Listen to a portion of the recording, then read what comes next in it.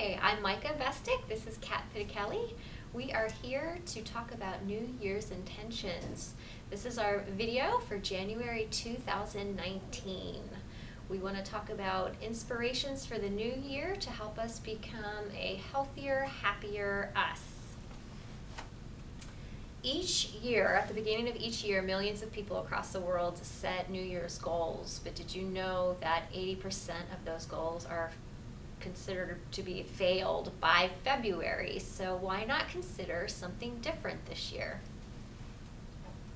And we found this book, One Word, by John Gordon, Dan Britton, and Jimmy Page, that looks at perhaps with our New Year's goals, we should be simplifying and picking just one word.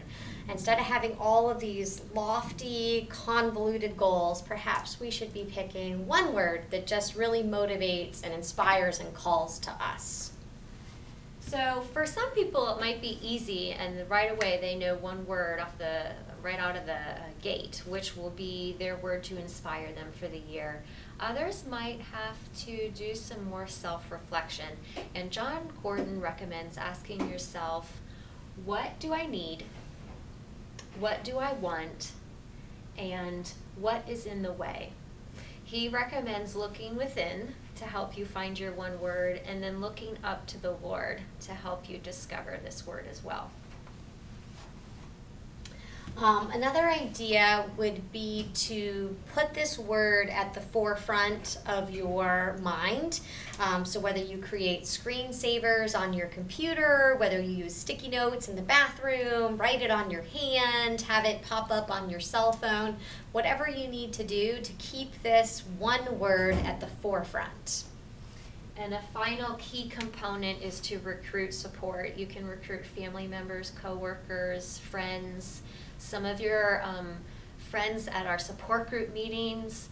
Inspire them to choose one word as well, but also reach out to them to help you achieve the essence of this one word throughout the year. So in short, choose one word that can help you to be your best version of yourself. Be the best version of yourself. I like that quote.